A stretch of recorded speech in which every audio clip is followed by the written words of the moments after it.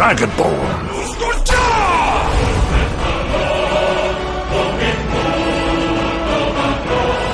Beyblade Metal Fusion, Metal Master, and Metal Fury all made up my childhood, and after rewatching all of it, I need to say two things. Shogun Steel is dog water, and Ryuga is the most disrespectful character I've seen in a minute. Of course, Ryuga after Metal Fusion. Metal Fusion Ryuga was a disgrace. But the comeback he made in Metal Masters and Metal Fury. Perfect. Subscribe, it helps me 1,000,000%. And now, case 1.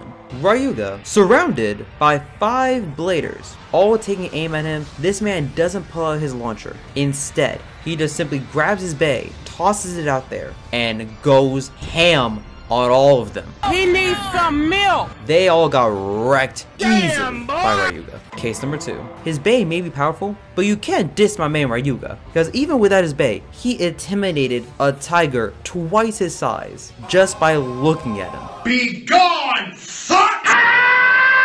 Case number 3. In Metal Masters, while the story was going on, as the tournament saga was rearing its final conclusion, Ryuga shows up in the middle of the grand final second round, remembers that witch called him out in previous episodes ago, saying that he can beat Ryuga once he has his Beyblade. Ryuga remembered his threat, and Ryuga is here to deliver, saying like, yo, I see you have your Beyblade right there, so throw them hands. There's no more excuses. I'm taking over the story. Not interacting with the story at all until then. Just comes in, asserting his dominance by not just beating him, letting him think he won, and then saying, is that the limit of your power?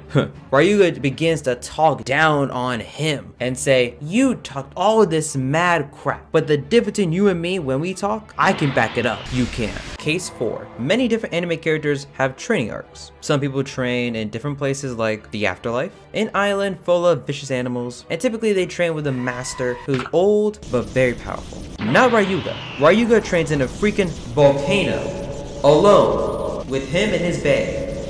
After taking an L from the MC, he goes and trains so hard that he evolves his bay alone, and then his introduction is just so casually done. He comes in during the plot of the story where the newest main villain was introduced, and Ryuga just literally looks at him, scoffs at him, and says, you're bay and shit, and then he just leaves. But what other character can you possibly think trains in a freaking volcano alone? Case number 5.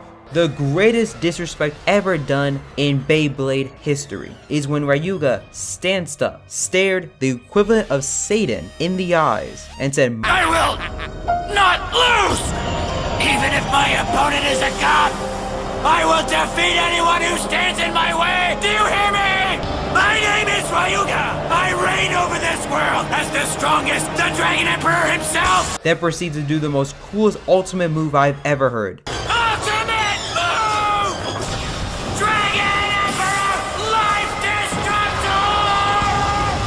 Sure, he lost, but he still stared down a deity. And he didn't pussy out, he didn't get some plot armor, tears out. There is no doubt in my mind that Ryuga carried the show. And I'll see you guys next week. You guys stay safe and peace. I could possibly make one better or equal to our legendary Smash Ultimate game cover that